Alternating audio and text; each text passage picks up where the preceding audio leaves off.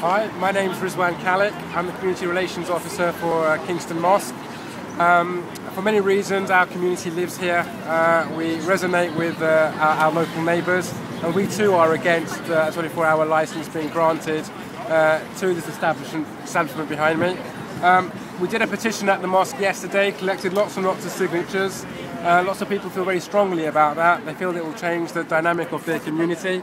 And they want to stand shoulder to shoulder with the residents and show this disapproval.